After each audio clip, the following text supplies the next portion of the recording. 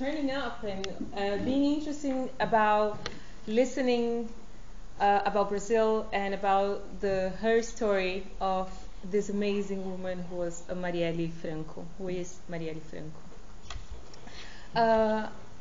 I would like to say a few things about how this presentation is organized. This is a her story, so from a black feminist epistemology, her story is the biography told sometimes in first person and sometimes in third person. In this case, it's her story, it's not my story. And I will try to associate her story with the stories of many black women that are living under the oppression of a racist regime, not just when it's being called authoritarian, but also the process of a racist regime through colonial times. I mean by not only authoritarian regimes, because even during the democracy, what we call democracy in Brazil, many black people were being killed. So since black people were kidnapped in the shores of Africa and brought to Brazil and enslaved, black people did not stop being killed. And now we can call a genocide of the black population in Brazil. This is something very important for you to know, because when we are starting to talk about her story, Marielle Franco's story, we need to see how this is connected. You know, it's not just one story that is isolated from everything that is happening in Brazil.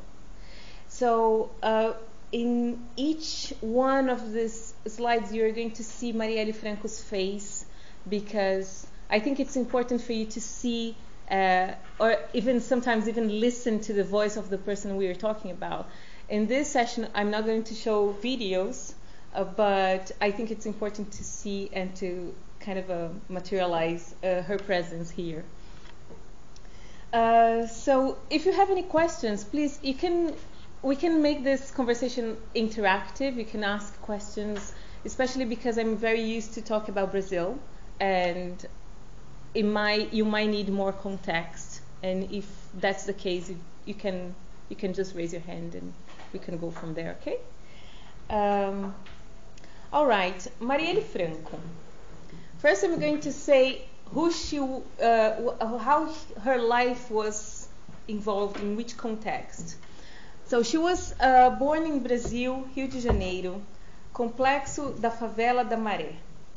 This is the picture of the complex. So you can see it's like a small city, or even bigger than Gießen maybe, and we call it complex because it's not only one favela. There are many communities here, and for each community, this is a map from 2016. These colors, it might have changed now, but the areas in green is, or let's say, there is a monopoly of organization from the militia. In the red part is the Comando Vermelho, is the red command that it's a criminal organization. And the yellow is the I'm sorry, I don't want to say anything wrong. The TCP, Terceiro Comando Puro, which I couldn't translate, but it's another criminal organization. It's the third pure command. It's just translating these words doesn't mean much. What it means is like the entire meaning of how they understand themselves and create identity through that. So you can see that crime is something that is present in the history of Complex da Maré, but that's not the way that we are going to stereotype the idea of favelas in this conversation. Okay, I wanted to bring this map for you to see how big it is and in which kind of scene or context Marielle was growing up.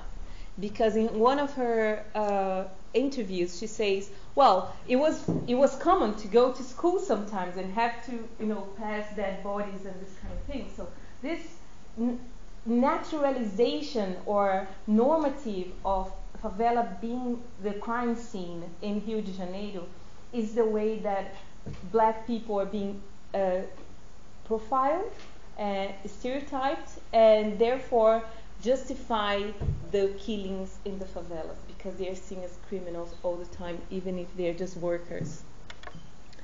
Marielle was born in 1979, and she was a baby mama. She was a mother at the age of 19 years old.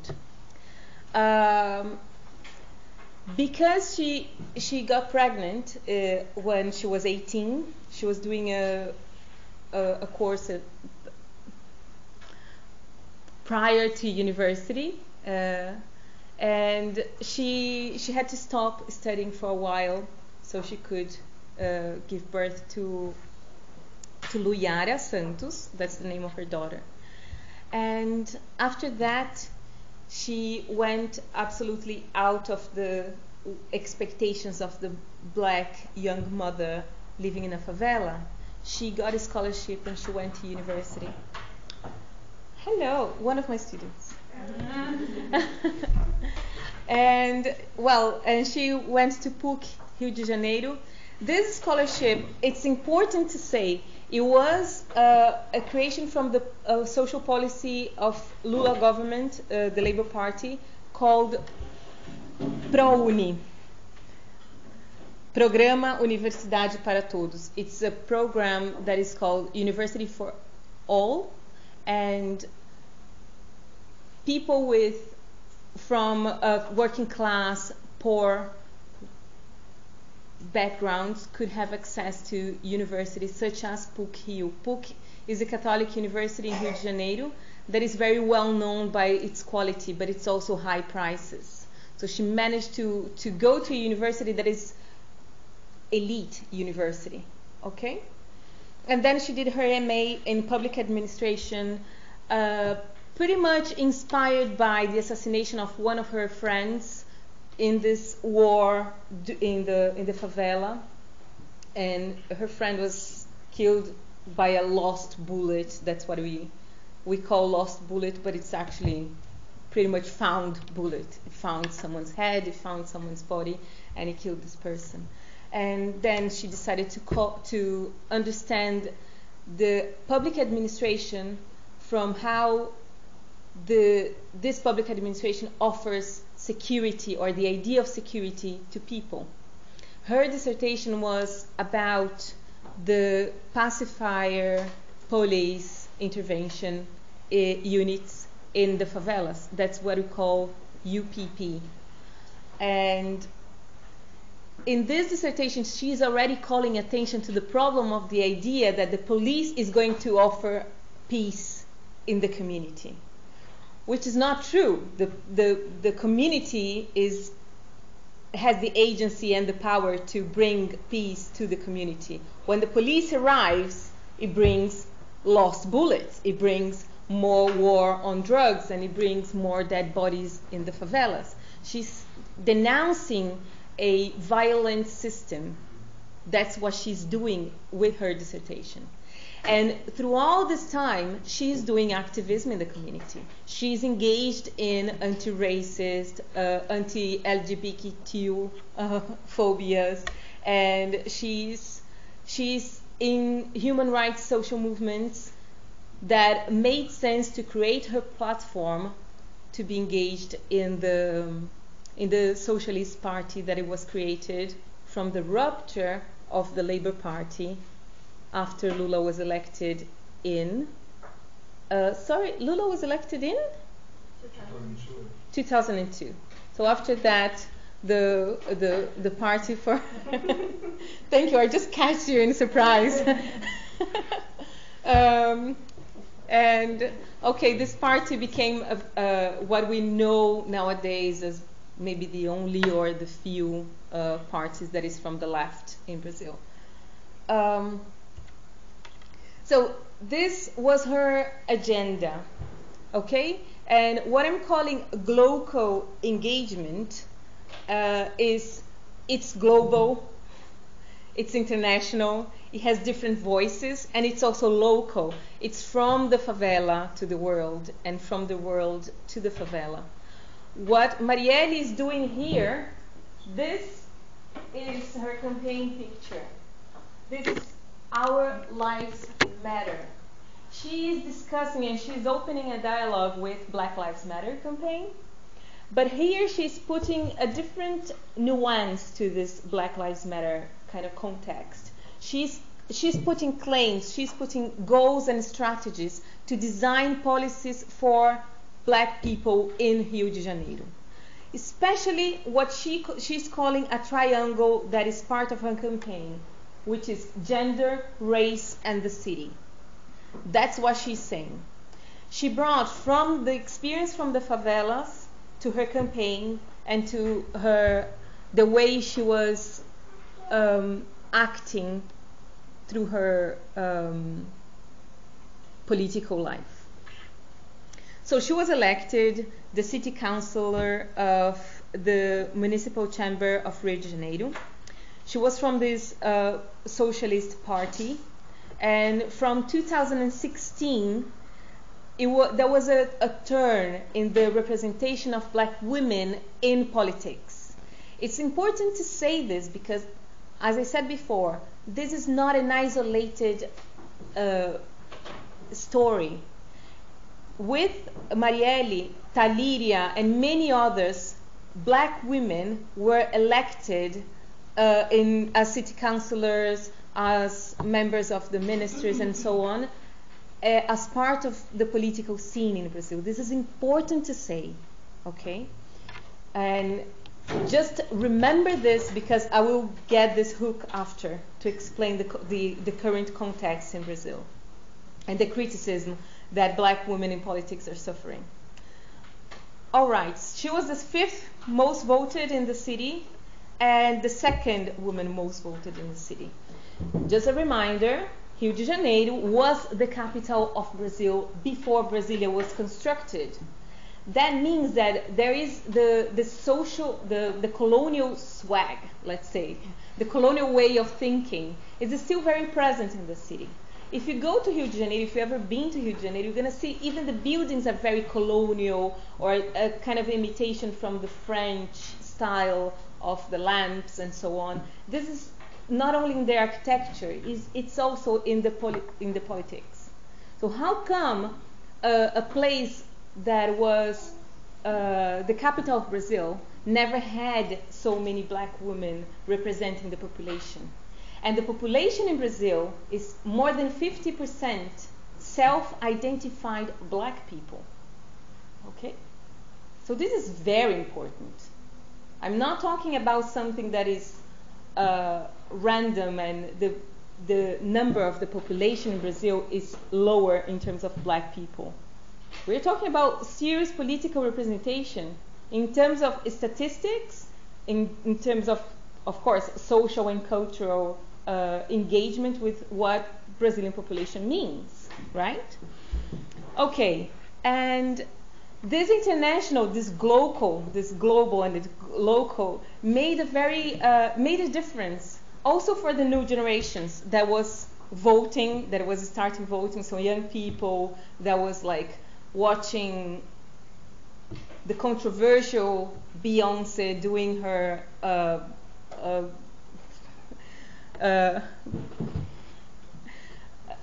choreography on the Black Panther, using the Black Panther kind of clothes, very tight and small clothes.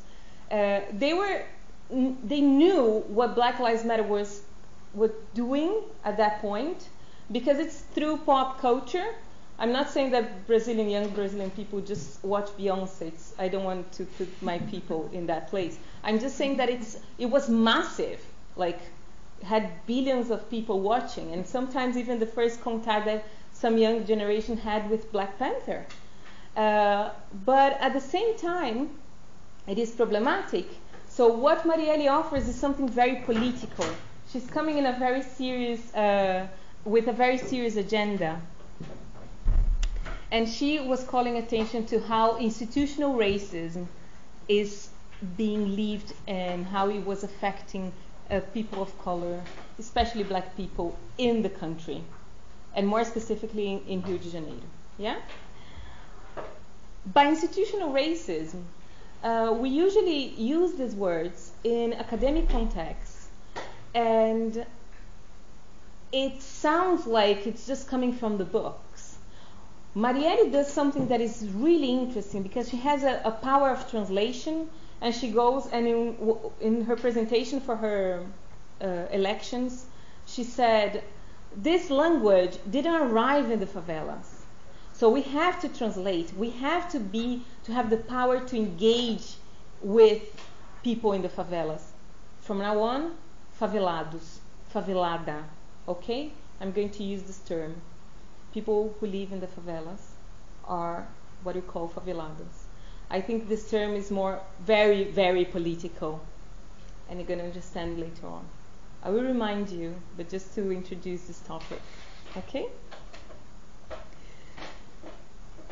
Marielle, then, this is her in one of her speeches in the city chamber, and in her T-shirt is written "diverse but not disperse," which is also another political statement. She's very well known by the headscarves, and she's saying that we are together, and she started to explain her agenda to all the politicians that were very used to the chambers, white, male, middle class, well educated, who never put forward an agenda or any kind of a law or project to help people in the favelas or to change their lives, right? So that was her role. And in her last discourse, she was killed on the 14th of March. In that month, we were celebrating the International Women's Day. Okay? And her last discourse was about the genocide of black women in Brazil. But she was very intersectional in the way she was looking at that, because we, at that point, were analyzing it was like a bombastic news about the killing of women in Brazil. That became a law that is called feminicide. Okay? The killing of women. And the feminicide means the killing of women just because they are women. And then there are nuances. According to the context of feminicide, it can be because of a consequence of domestic violence. It can be usually by these women's partners. It can be in the context of a family. But it also can be in the context of a misogynist state, for example, right? So feminicide, she's talking about feminicide in this discourse. That became a law in Brazil. Like when we name things, the reason why we name things is because we give meanings to this. And we address to this in a special way. That's why I'm sitting on a chair and I'm not sitting on the air. Otherwise it wouldn't make sense and we wouldn't be able to have this conversation. When we name things, that's a very symbolic way to understand how things need to have attention, right? So the attention to the killing of women is something that Marielle was talking about. But she said, and these are data that is, for me, is really surprising. The data we have is from 2003 and 2013, and there was a growth of the killing of women of 21%. And she was like, this number is very high.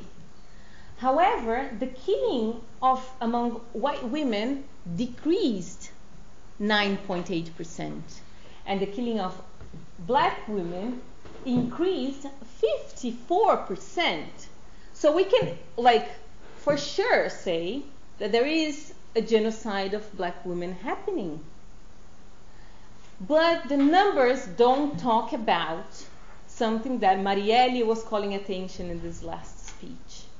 She was saying, we don't have in numbers how black women are being killed because they are lesbians. The queer aspect of lesbianicide, which is also a term that the LGBTQ community is trying to put forward in the political agenda internationally, is we're being killed because of our sexual orientation. And nobody's talking about this. Marielle herself had a long-term relationship with Monica. She was planning to get married in 2019. And this was very public. This was never hidden from either Marielle or Monica. And this was something that it was from Marielle Franco's agenda, not only because of her own experience with lesbophobia, but her community. Her community also coming from the favela, because the experience of homosexuality in the favela is very violent. Right. So when you're making visible these dimensions of oppressions, she's talking about the queer community dying. She's talking about this lesbian side that I mentioned. And this idea that these oppressions are intersectional. They are black people. This map of violence told us a lot about how women are being sexualized or hypersexualized and suffering oppressions. But these oppressions are not just on the point that they die. These oppressions are a process, part of a process of naturalization of hypersexualizing the female body, especially the black female body. So that brought Marielle to be engaged in many campaigns. One of these campaigns is no means no, no and no. No means no is international, as I said, the global campaign is internationally known, and how it requires a contextualization in the Brazilian setting for us to understand what it means no in Brazil. This is part of many laws that was approved by Marielle. One of them is against the sexual harassment in the public transportation. This was very serious, and only this year many, because we have phones and it's easy to just reach out for your phone and film things, you can just go on Google and see sexual harassment in public transportation in Brazil, and you're going to see many pictures and videos of men doing many bad things. I don't think I need to give you details, but it's not only disgusting, it's frightening, because women having ejaculation on their arms, women being almost raped in the public transportation when it's crowded and nobody's seeing that the man is taking his penis out, and this is very serious. So Marielle Franco not only designed this project and it was approved in the chambers, but she also went to the street and she engaged in the demonstrations on the street, which is very interesting, because you don't see much a politician going to the demonstrations with, the board and with a hat and this kind of thing. So she was one of these politicians that was doing that. And in this quote that I show here, she's saying that, em português, she's saying that a cada estupro, seja ele coletivo ou não, nós mulheres somos violentadas juntas. For each rape, may this rape be collective or not, we as women are all raped together. This is coming from the idea, I don't know if you are familiar with Audre Lorde, but unless all of us are free, none of us will be free. If one woman is raped, all of us are going to be exposed to this kind of violence, and we need to be aware of how where this violence can get us.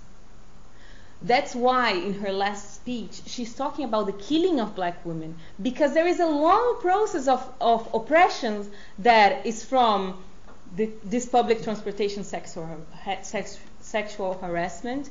There is also the way that the toxic masculinity can happen, during her last speech, one of the male politicians came to her to bring her a flower. And he interrupted her speech. And she was like, "What do you want?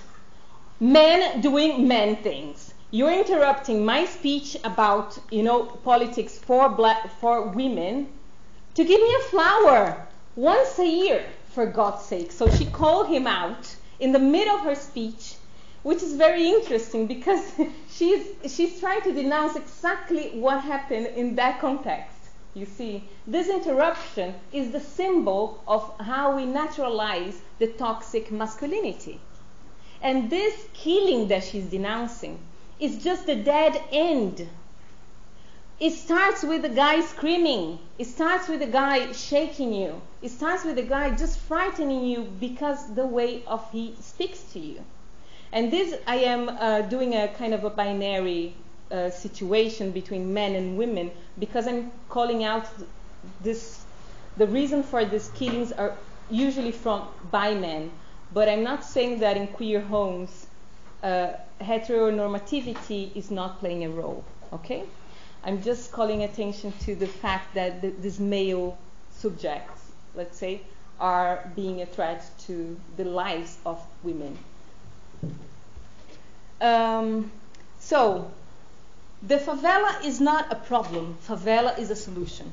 This is something that Marielle said, but many people who studied and living in favela is saying. So, it's a political statement that is coming from historical political engagements. And I need to say that considering favela as a solution is something that is so political, and it has a totally different understanding of how this community can be seen. Remember I said in the beginning, let's not stereotype favela as the crime scene of Brazil. That would be minimizing the entire community building that favela meant since the abolition of slavery, or even before the abolition of slavery, where black people did not have the right to land and they had to occupy free land or state land that was stolen from the indigenous communities. And favelas were the place to go of black people, mainly because they didn't have the right to land. Abolition of slavery was never a thing, actually, in Brazil, because it was always weaved back in a system of oppression, depending on the white master, that it was used the name to call, on the labor, on the food, and on the housing. Okay, I'm giving this context because it became the name of a community. We have also Favela da Rocinha. Favela da Rocinha would be the little farm favela, okay? And back then, back in the day, in the 50s still, this favela was many little farms, let's say, pieces of land, in which they would exchange potatoes and tomatoes, lettuce and fruits with each other. So that's the way they could maintain the community. Favela is a growing exchange of community where the families grow and they build a small house behind the father's house and so on and so forth. And because of this criminalization and racial profiling of favela community, favelados, they understood that it was important to create a military intervention. Just see the time. I'm in time, right? Still have time. I hope you're not getting bored. Okay, this military intervention is, especially during the mega events, as you all know, the World Cup, the Olympics, they did something that they named removals, which just the name removals is already something that is objectifying these people. What do you remove? makeup, polish nail, what else? You remove things. They are removing families. You know the meaning and the impact on these people's lives? The places where they used to work, sometimes even losing a job because they're not living close to their job, and sometimes they need 3 buses to get to the job and 3 buses to go back to home. That would mean a unsustainable way of life. So what we are talking about here, in these removals, we are talking about constant oppression. But this is not just the removal of housing, putting this family here and putting them in another house where they would feel any dignity. No, that's just removing them. So we have more than 40,000 families being removed and not having a place to go. Sometimes 3 months of rent was paid to these families, so these families could see like the money of 3 months at once, managing this kind of economy. Or sometimes they would pay hotels for a few days for the leader of some communities, and this didn't work out. And it was with the military intervention. So it was not just removing people from the houses, what they called removing. Just anytime I'm saying this word removing and calling it, I'm saying like between comillas, and also challenging this term because I think it's a very racist term, dehumanizing term. Right. So during this event, in order to make the Olympics and the World Cup to happen, they have to do that, but also they had to clean the place from crime. What does it mean? Let's call the military intervention. Let's call the Brazilian army, right? That increased the killings in the favelas to the roof. This was the maintenance of a racist style of power. What our flag in Brazil is saying in the middle is order and progress. So imagine how people are freaked out. People, I mean the President of the Republic, is freaking out to show that we have order and progress for the visitors, for the tourists, for the people who are coming to see the Olympics. But people who went there, they saw, oh, Brazil is so great, Brazil is so nice, there is no crime in here. But yeah, of course, the dead bodies were cleaned before you arrived. That was basically it. And then what happened with crime, the map of crime is spread around Rio de Janeiro. It didn't end, because you don't end crime. What do? You're going to kill everyone, even though when the state fails, crime recruits. That's not me. I wish I said that phrase because I think it's so pretty, but it wasn't me.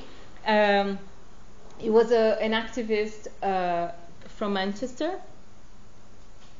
I'm sorry. Her name is Akemia Minot, and she does work with communities in Manchester about gangs. And she said that, and it's brilliant because that's exactly what happens. Yes? What do you mean by recruit in this context? Do you know what recruiting means? The army recruits people to fight for it. Yeah, crime recruits, because I can offer you to have a Nike on your feet, and you're gonna live for maybe less than half of what you could live in your life, but at least for this time frame, you're gonna live with a bit of money in your pocket every week. If your family is starving, if the state doesn't provide for your family, the crime needs someone to be killed. So it's recruiting, because everyone is dying, not directly or indirectly through crime, right? So the lives of young men in this kind of reality is average 24 years old.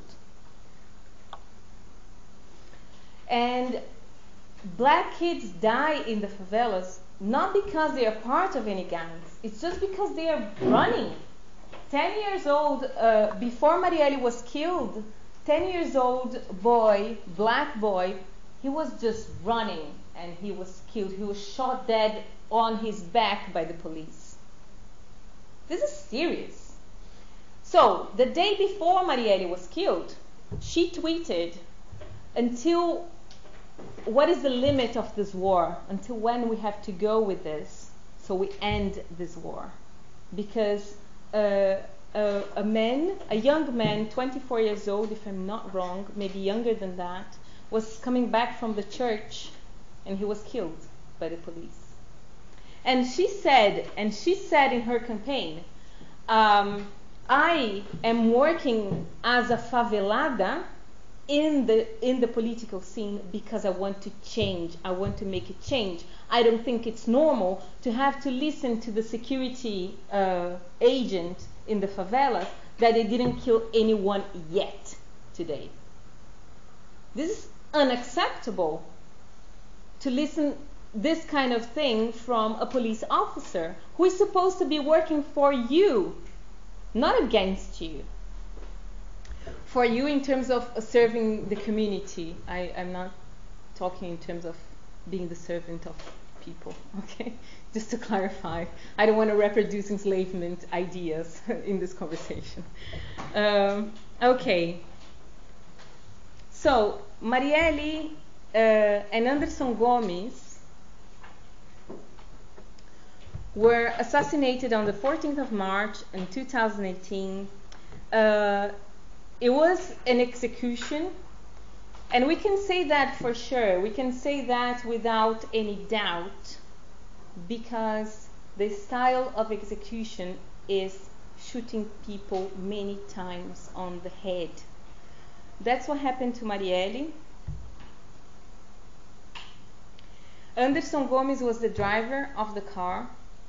She was leaving a meeting for human rights in the favelas, and she was going back home for dinner with Monica, who was at home waiting for her. They just spoke on the phone, and then a person approached the car and started shooting.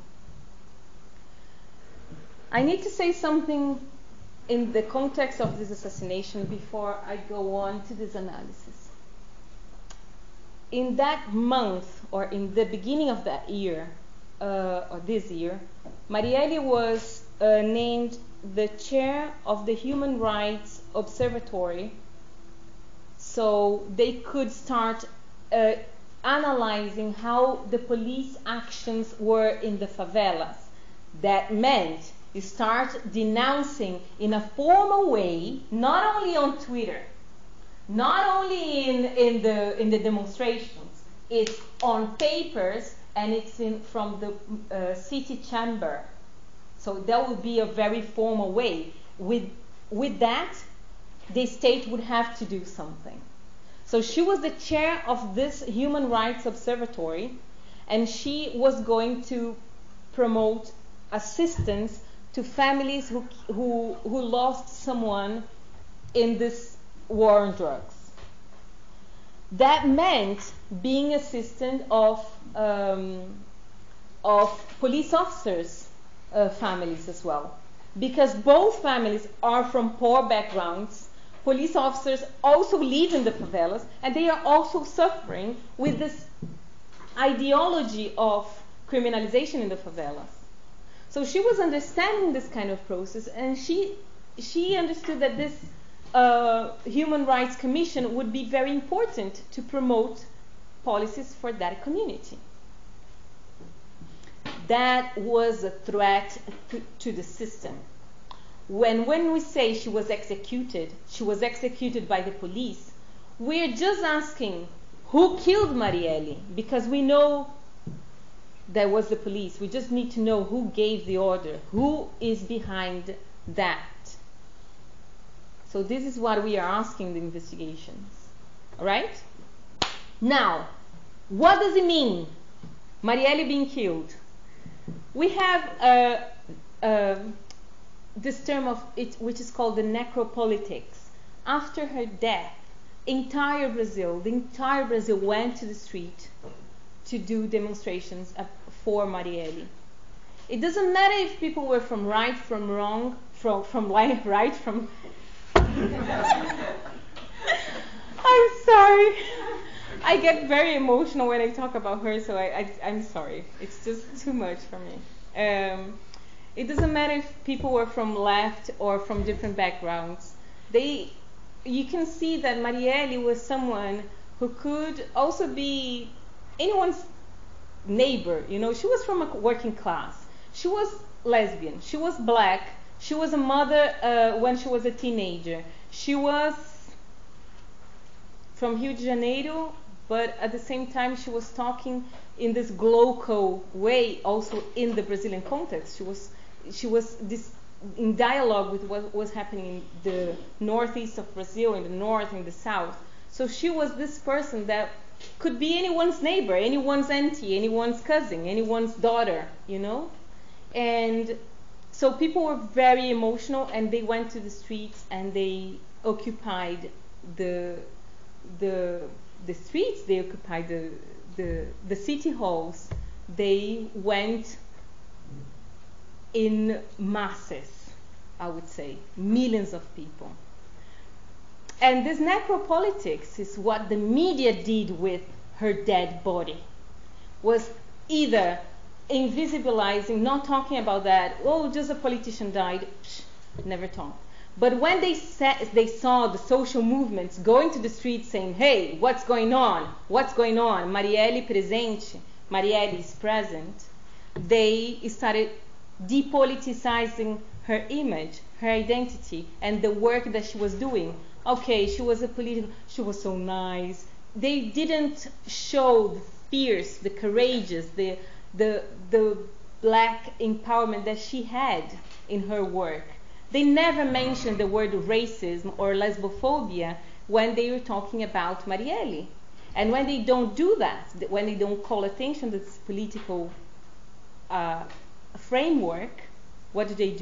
They do the depoliticization of her body, of her image, of her identity. And that's when we lose the control of the narrative. Oh, it's just a human being died in the favela. In the favela is the place of people to die. If you die in the favela, you probably had something. You probably had some drugs. You were hiding drugs for the drug dealers because you were a drug dealer protector. That's why they started talking about her. Oh no, she was just protecting human rights for people who do wrong things. She was involved with crime, and so many other things that they completely erased her entire work. They didn't mention anything about her queerness, but when they did in a very romantic and sensationalist way. What I mean by that? Oh, Monica, they just cut the parts when Monica is crying and saying, we're getting married next year. They didn't say about her political agenda for lesbian people. They didn't talk about the lesbian side that she was fighting against. They didn't explain how her agenda was put forward. And that's what I mean. The media failed. And this use of her story was so wrong that is the continuation of the authorization of racist arguments and homophobic and misogynist and so on. And this framed the entire elections of 2018 this year. Okay? Because it was based on this hate discourse that Brazil elected Jair Bolsonaro. There is no picture of him. If you want, you can Google, but I, as a political act, would not put any picture of this man here when I'm talking about Marielle. But he used the notion of black people. He used to say, he's very well known by his racist, misogynist comments, but the sad part is how the city councillors was also elected through this hate crime kind of speech. Yes? Wasn't that the guy who said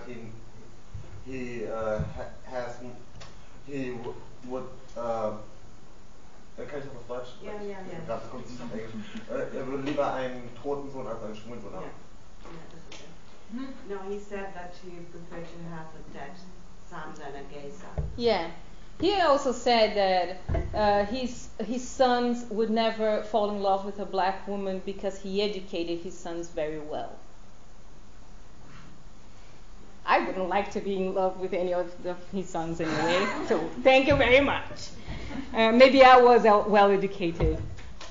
But this is a very problematic way that framed the entire elections, showing Marielle Franco only as the angry black woman.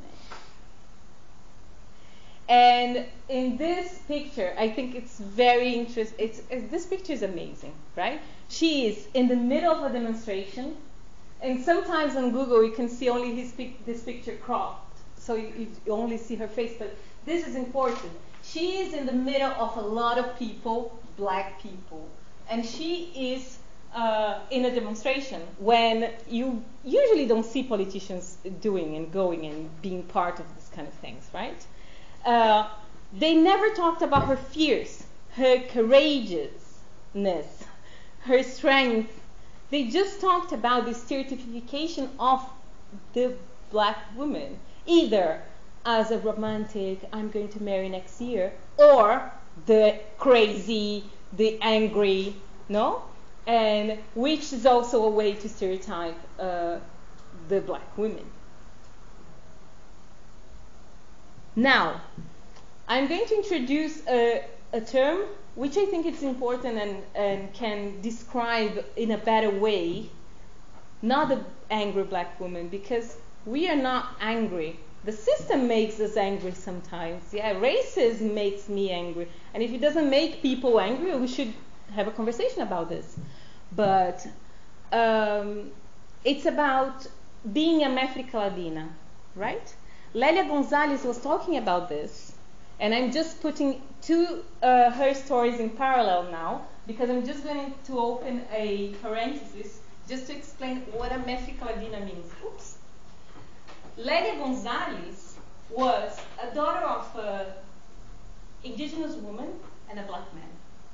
She was married to a Spanish white man whose family left him because he wanted to marry a black woman.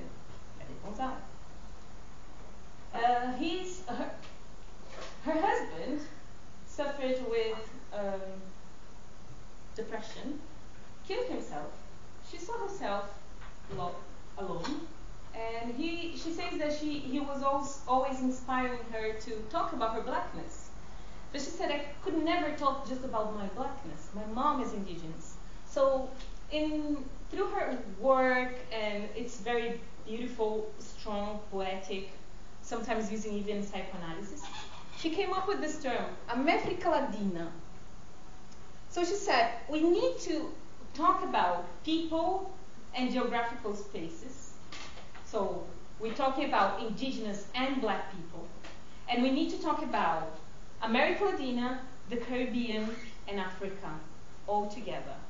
We cannot just isolate our histories in one space. We also need to talk about the Latina. Why she puts D here instead of a T. It's not Latina, which could be. It's Ladina. This name, Ladino, Ladina, also traveled through history, and it meant so many things. It meant brave person, courageous, strong person. It meant people coming from Europe to Latin America, especially Jewish people, in a very derogatory way. Oh, that's a Ladino, like not good. It also meant black people in a certain part of the history to say in a derogatory way, oh, that's a black person, or that's an N-word, you know? So not good. So Ladino meant the marginalized other all the time. But at the same time, the meaning of being strong, being brave. So I don't think she just put the D just because, you know, it could mean Latino. I think she was very intentional about that. And there is no other word that I think it would represent Marielle Franco so well. It had to be a word that was invented. There was no word to describe this woman, right? And in this voicing that Marielle had, and I would dare to say she has, is very present in the way politics took over or took a turn, or at least continued to be very fierce. Because now, during the elections time, we had this authorization of the racist, misogynist, homophobic kind of discourse. But we also had many black women being elected exactly because of that, as a way of resistance. So making a change means it would be, especially now after Bolsonaro won the election, it would be a victory to have an answer about who killed Marielle. So this is the first cartaz sign that is here in the demonstration after Marielle died. People asking who killed Marielle. Making a change in terms of actually taking serious in the investigations about how institutions and the police are so criminal in this kind of situations. It's terrible. But yes, we do have a change. Marielle Franco's Day, which is the 14th of March, became a law in Rio de Janeiro city. And now it's the day against the genocide of the black woman, which is something that it's not to celebrate, but it's to remember. It's to remember the kind of fight that is not being depoliticized in the history of Marielle Franco. Yes? So was it institutionalized as a day to remember by institution? Yeah. The city council stated that by law, this day will be the day Marielle Franco against the genocide of the black woman. Yeah. So I am not sure. I don't know if it's going to be a holiday, or if it's going to be a bank holiday, or this kind of thing. But it's institutional to remember. And the chamber that she was speaking, you know, the first picture that I showed you, that chamber, that particular space is called Marielle Franco now. So every white, middle class, heterosexual man that steps up there, he will have to see, oh, Marielle Franco's space. Anyway, at least people will have to learn her name, and even if they don't know exactly, or they don't get exactly what she did, what she was doing.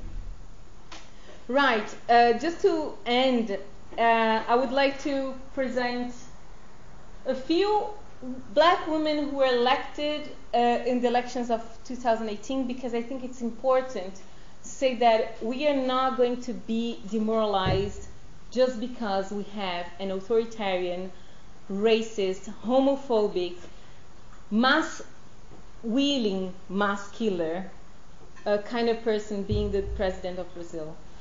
There are many black women now elected in Brazil as a way of resistance from the left parties, and by saying from the left parties, I just want to highlight that not because black people are black that they are going to serve the resistance, or they are going to work with the resistance community.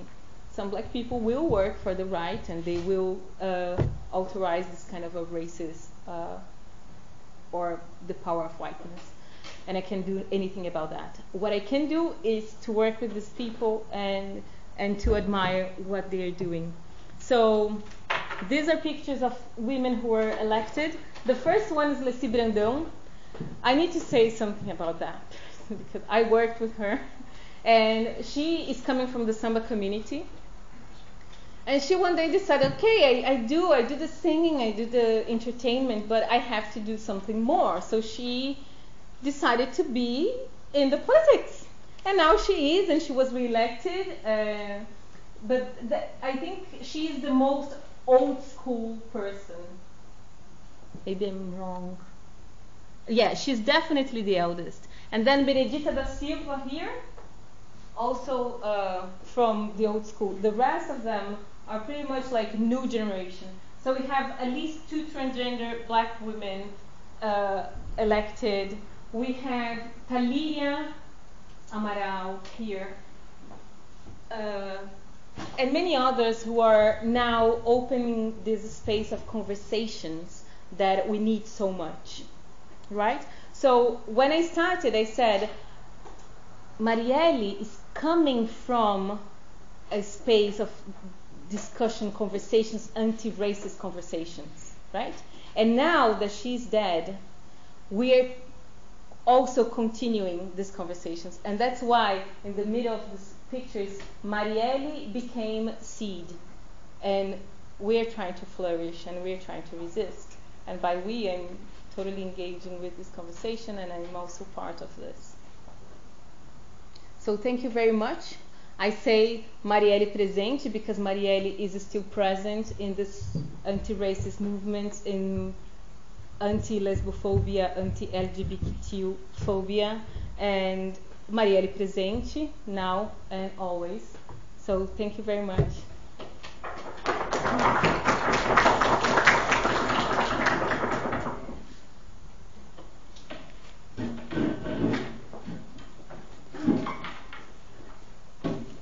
Thank you, Katucha, for this wonderful introduction, and Marielle is present here too. So maybe before we start with our conversation, let's open for some question, maybe something you might not have understood, or some observations. No? Actually, is there one specific reason one can say why women in Brazil were killed or are killed in Rio de Janeiro? A reason why? Yes.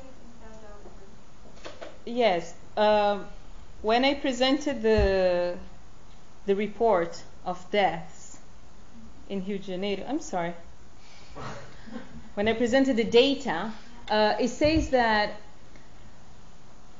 it's because society is misogynist. First of all, feminicide means women being killed just because they're women. But then there are the intersectionality that is related to that.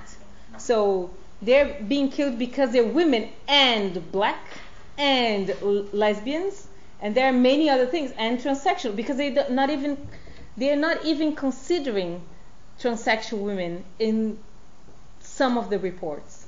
So transsexual women are still being taken in the male prison sometimes for any reason. By any reason, I mean, the other day a transsexual woman just parked her motorcycle in front of a bar. Police officers stopped her. They took her to the prison, the male prison. She was brutally raped and kicked and beaten up, and she almost died.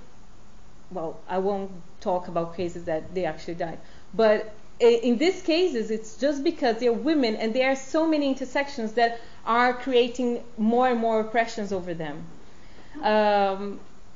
So there not only the misogynist aspect and the sexist aspect, but it's racist and it's also LGBTQ phobic. Yes? So when you say that the black women were killed, they were killed by policemen or the institution of the state, or what do you mean? Yeah, on the data they also talk about, in the context of Brazil, they are killed mainly by their partner. 54%, if I'm not wrong, it's by their partner or ex-partner. And then the rest are by family or members of community. But that's in the Brazilian context. In some other countries, they are killed because they're walking on the street, or the concentration of the numbers are elsewhere, but it's because they're women. Yeah. Her having stated that the data about feminicide isn't differentiated enough, so that she said, okay, we have to look further for the intersectional aspect. Has it had any impact about having more precise data? Yeah. Thank you for this question, because I didn't mention one of her of the projects of law that she designed, and now it was approved this year after her death in the city chamber, was to make a commission to report the oppressions against women in Rio de Janeiro. So only designing this kind of a report will require to look at LGBTQ community in the favelas, black community in general. So they will be able to look at this further. That was something that she was calling attention to, but I hope that it was actually a seed that will flourish. Yeah. There's one and here's one. Sorry. Yes, my question is, maybe I didn't get it or I overviewed it, but are there some political movements which are continuing Marielle's work, which are on the same Following her legacy, maybe? Yeah. Following her legacy, maybe? Yes. Yeah. So. Let me take this question too. Mm-hmm. Yeah, I was a little bit shocked when I heard all about it. So, you talked about about people self-identifying as black, make up a total of population like 50%. More than 53 for sure. Yeah. So how can this happen that you have such a racist government when half of its population, I mean, we don't talk about a minority, it's like half of the population. How it can be so racist against black people, especially against black women? That's something that's stuck in my head, and I don't get to understand how is that possible. Me neither. No, actually, it's horrible. It's painful, and I appreciate that you were saying that you were shocked and this kind of things, because it is to be shocking. We tend to forget that the colonial past is so present in our days, and it's so present in the way people are approving laws and designing policies, and that's why it's so it was so normalized for a time that now we are still shocked, and we should be, but I think it's a historical process. But yes, the majority of the population is black. However, we still call it a minority because it's not represented from the TV to the politics in anywhere, and this is a really high risk situation. That's why, just to link with your question, women of color, by women of color I'm also talking about indigenous women that I didn't cover in this particular session, but indigenous women are being elected as well, and they do have this agenda is shared, let's say it's in common. So the projects of laws and things that they are trying to approve in terms of social policies in the parliament are very important. So now these women are not just in the city councillors, they are in the parliament. They were elected in the parliament. So we hope that they will survive to make a change. So just the parliament of the city or the whole country? No, parliament in the country. Okay. Yeah. Some actually in the state level, like let's see Brandão. Others in how to explain this parliament organization? Let's say they are in the capital of Brazil, representing the state to approve national laws, national projects. Yeah, I think that's a good way to explain how the parliament organized. Obrigada, Katucha. Como eu sou brasileira, também estou estudando mais ou menos alguma coisa parecida, mas de uma outra perspectiva. Vou mudar para o inglês aí para... Tá joia.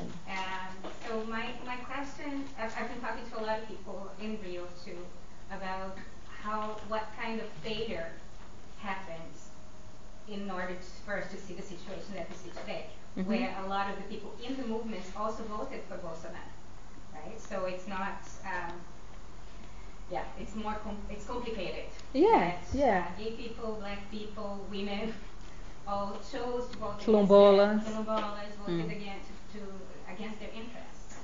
So one of the conversations that happened was to do with how we put too much of a faith in the state. Because if we go back to critical race theory, there is this theory that the state was created to protect property, including the bodies of black people seen as property. And the protection of people only happens when there's interest convergence between capital and people. And right now there's no interest convergence. So the question is, why is it that we expect the state that is fundamentally racist, patriarchal, heteronormative, and capitalist to give us anything but that? And is there any other form of resistance that can happen outside of this framework that has been gifted to us? Yes, I think this question has twofold kind of answer, maybe. The first one is, Charles Mills talk about the racial contract, okay? So just for everyone to know, there are many philosophers who talk about the social contract. I don't know if you ever heard of it, but it's talking about that everyone is equal under the law and everyone will be treated equally because we have a social contract. What Charles Mills is saying is that there was never such a thing. The contract was always racial, putting the people of color in a very specific hierarchical space that is under the white person. So even if they get to reach the standards of money or being rich, they're still going to be undermined in this kind of racial contract. They still can be killed by the police if they're stopped and searched and so on. So there is one aspect of this contract that I totally agree, and it can be translated to the Brazilian context because it was never social, it was always racial, and this has been reproducing the genocide of indigenous people as a river of blood every day. Okay, I am analyzing the military interventions in Brazil, and the number of times Labour Party, which should be the left in Brazil, for some, called the military intervention to indigenous people so many times with so much more public money than the previous administration that was from the right wing. So this is symbolic oppression. Well, it's not symbolic oppression. It's actually being very materialistic in the way they're killing people, but it's the symbolic aspect of racism that we don't read in straightforward ways, okay? The other aspect, I think it's the awareness of people in practice of the education that, in my view, Marielle was pretty much engaged in. She was on the base trying to do this work of awareness, which is very difficult because we find many resistance. Now I just want to give an example. Maybe it's too individual, but I hope it works. I have half of my family is black and from poor farm kind of context, and some of them very, very conservative. They are coming from a very conservative way of thinking because of their religion, the Christian religion, and therefore it leads them to understand politics in a very conservative way as well, thinking that there is no such thing as racism, and we don't have to have this kind of social policies to enable black people to go to university, because you have to work to make your way to success. And they have this idea that is, really problematic about meritocracy. Unfortunately, we have conversations, but unfortunately, that's the consequence of that is electing Bolsonaros. Bolsonaros in plural, because his family was also elected. His people who were working with him were also elected.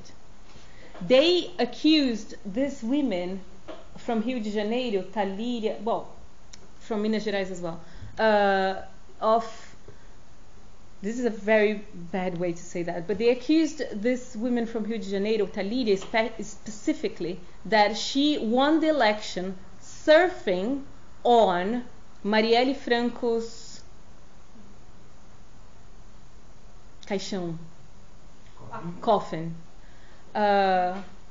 That's a very ugly thing to say, because they are not understanding that we are coming from a generation of resistance. So this is I think this awareness and this educational process is really slow, and hopefully we will be able to make changes, but I don't think it will be easy, especially among us. I come from the black movement. I know that we disagree about a lot of things, and whiteness and white supremacy in a way that it is established in Brazil has very well known the target. They know the target.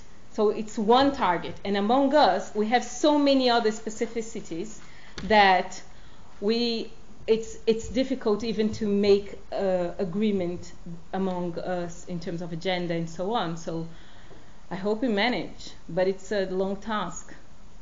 It's a long task.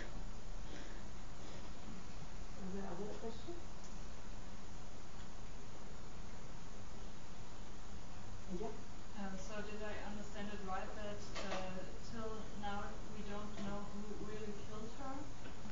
Yeah, the investigations are kind of I couldn't say making progress. I would not say that. They know that the arsenal used to kill her was from the police, and then the police stated that this arsenal was robbed in 2011, and then they changed their minds. So it's he told me, she told me, this kind of disagreement and contradictions that is to confuse the public, it's to confuse the police, and it's not to go further with the investigations. So I think if even the people who are investigating this case, if they are taking this seriously, they know that their life is at stake as well. So we still don't have an answer. You talk about her role in the Human Rights Commission. Yeah. I'm not quite sure why would she be able to get into police crimes in this commission? I think you mentioned some part. Yeah. What is that you don't understand? So she would have been able to access papers, or what would be the difference now that she was in yeah. No, she would be able to analyze the cases. Someone is killed by the... she would get access to the cases, to the police cases, or to what? Yeah, because usually how it happens in the favelas is that it doesn't even become a police investigation when someone is killed by the police or by the gangs or by the war, by the shooting between gangs and the police. So it doesn't even become an investigation. So I was analyzing the data about people being killed in Brazil. General, okay? Data. When they killed in Brazil, when they killed by the police, sometimes they don't even, they say that the race is not identifiable. I don't know what they do with the bodies. They can't identify the race of the person, So it doesn't become registered. It doesn't become a data in any way. And I don't understand how it could be acceptable that the police can register someone being killed without any data. So race is unless they're burning the bodies, which is possible, okay? But we are talking about the data that is caused by shooting. So the data caused by shooting is not even a reliable data. So the International Amnesty in Brazil is investigating the cases, and they have more data than what the police is offering. So basically what I'm trying to say is you can have access to this information just by going to the favelas. Yeah. Good. I think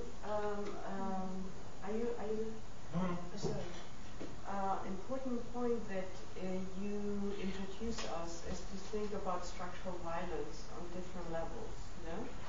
And one is, of course, racism, you know, and the fact that racism also creates a part of the population that becomes visible, becomes the one governing, and other parts of the population that are not visible and are not part of the project of governing or a project of deciding and participating. And within this framework, you talk also about sexual violence, or the violence that women or feminized subjects or non-hegemonic masculine identified subjects experience. Yeah. No? I mean, and so the case of Brazil makes us look at it as something that is really kind of rooted in Brazil, you know? But it's not. So it's not, when we talk about feminicidio, which is the Spanish term for feminicide, it's really a term that came up in Latin American movement, analyzing the killing of women at the border, Mexico-US border, also analyzing the killing of women in Brazil and other parts of Latin America. But it's not a phenomenon that is attached to Latin America. It's something that happens here too, you know? I don't know if you're aware that last week just a report came out, the German report on sexual violence. Have you heard about it in the news? And one of the outcomes of this report is the sexual violence mainly happens within the private sphere, you know? Among friends, in the private household, some of what you also said, you know? Yeah. And there, at the same time, we have a discourse here on sexual violence, which is always the refugee or the racialized black man doing this violence. Yeah. You know? And what is interesting about this report is it shows us that this is structural. It's a structural thing that is going on, and also there is a debate here on racial profiling. You know, when people are stopped on the street, this group over there is doing a poster in our Stop poster conference. You know, when people are being stopped on the street and we don't know why, and very often it's young men, sometimes Middle Eastern looking black men. So and sometimes these young men are also taken to prison, I mean to the police, and spend a night in the cell or maybe two, and you know, there's no kind of data about it. Then there's been also killing of black people in Germany, like Jari Ula, for example, where we still don't know it's a black person that died in a cell that was burned, you know, and it's still not known how that happened. In a police cell. In a police cell, yeah. And it's still, there's still an investigation going on. There's a committee actually that is trying to find out what happened, and that just this week, and it's an international committee, just this week they also actually applied to proceed with the investigation, and it has been turned down. So it's not, I'm talking about this because you have introduced us to this very kind of complex dimension of how structural violence works. And of course the favela is the kind of condensed, let's say, space in which you have all these different intersections. And you talk about a very cruel and necropolitical. You know, when we talk about necropolitics, and we're talking about how the everyday life is ruled by death, not by life, by death. When death become the common, when death become what you actually experience in a everyday life, or the fighting of surviving, you know, because you don't like to be killed, like the young man you were talking about, the 10 years that was just killed because he was in the wrong place, no, at the wrong time. That's also a term that Hollywood has very much spread around, looking at projects, at neighborhoods in the United States where mainly black people live, no? So this casualty of death is something that can happen every day, and it might happen because you're a woman, because you're trans, because you're disabled, because you're homeless, because you're black, you know, or a refugee. Is something that unfortunately is how societies, also modern societies, are working. So I think it's really very interesting what you have introduced us.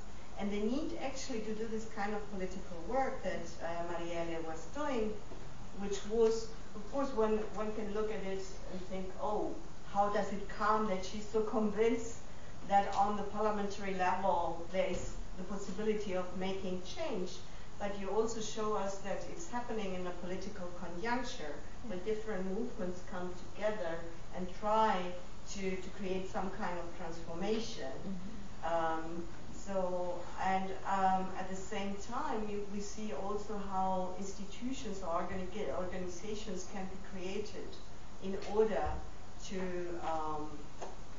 create some kind of institutional material ways of following up what's going on, giving some. One of her projects was about supporting also the families, you know, the relatives. So creating infrastructures also of support, no? So I think it's quite interesting. So it was more comment than a question. A lot of questions have been also raised, and I don't know if you'd like to say something. Just want to congratulate you for showing this so nice. Okay, Thank you. Would like to say something? Also not a question but a comment. I think it was really, really nice to see how she frames the whole system, and it's really important to give a name to it as structural violence. And structural violence mostly means the state. That is also has to be said, and she kind of does it, and that is very, very important because the name of these kinds of structural violence change so often. So, like, I understand the question, like, who killed her? Who killed these women? Because those are the first questions we ask, but it is actually, it's important on one level because those people have to be punished so that we start stopping the violence, stopping the circle, like giving a cut to it. But at the same time, it's not important because it's not this one person, two people, or whatever. In places like these where there's such resistances, people say, you know, it's the state that is killing us for not bringing the right policies, for having a blind eye, or like in Turkish, it's really nice. Being custody, the word custody is being under eye, being under watch, and people disappear under watch. So how can you lose someone while watching that person? So even kind of playing with these kinds of words already tell you, okay, where it goes at the end of the circle. And yeah, what was I going? I lost my own circle. We're talking about the structural violence. The thing is, when these kinds of violences are talked in Brazil, in here, and there are many activists, when we talk about it, about especially sexual violence, domestic violence, and so on, in many other places, they say the state is killing us for not doing this, for not doing that, or the men's love kill us, because it's mostly the husband, the brother, the whatever, and so on. But there is an important thing there, because when it comes to places like Germany, for example, it becomes cultural. It becomes those people killing each other. And I think what is really important here is that it's not, the solution is that favela says that that is not the problem, that it's not one separate part that is there, that the upper level people can solve, but rather that is the solution, that is not the problem. And by not enabling that solution, you are actually the problem. So it's pointing finger to the right place here is very important, and that has to be really, really named, and you did it very well. Thank you very much. Actually, I wanted to show how this is a structure in terms of how the state is responsible for these intersectional violences, but also how this affects people's lives. So what is said about having the responsibility of the state and having this circle stopping, right? It's brilliant, because that's what I kind of tried to say, but I didn't get into details of the circle.